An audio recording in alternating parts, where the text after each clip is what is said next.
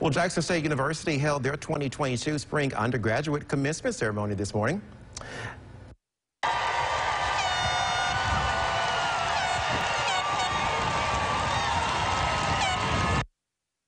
Hundreds of graduates walked across the stage at Mississippi Veterans Memorial Stadium this year. This year's keynote speaker was Undersecretary of Agriculture for Natural Resources and the Environment, Dr. Homer Wilkes.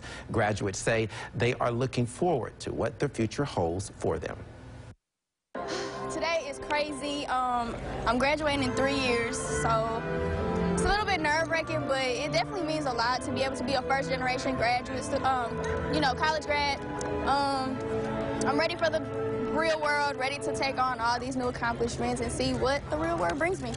For me, it's really just the first step because I already know what I'm doing next. I'm going to grad school, get my master's. So it means a lot of things, but overall, it's just a good achievement for me to go ahead and go ahead and get this degree. My biggest takeaway from college is it shows you how to be an adult.